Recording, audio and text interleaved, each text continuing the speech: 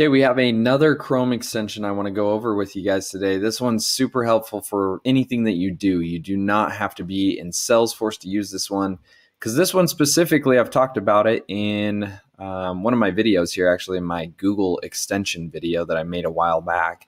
It's called IORAD. It's this little pink extension that you see up here. And what it allows you to do, instead of, if you get a request, I'm going to use my example because I work in Salesforce.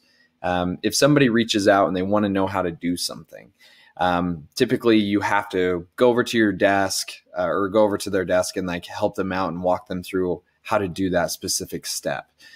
Instead of doing that, you could also do like a screen recording, which is nice. But this takes it a step further by actually doing a screen recording, making it interactive, and then allowing you to actually showcase each step that you do. So an example here would be, let's say that we're on this record type. You get a request of somebody that wanted to change this type right here from blank to prospect, and you wanted to walk them through how to do something simple like that.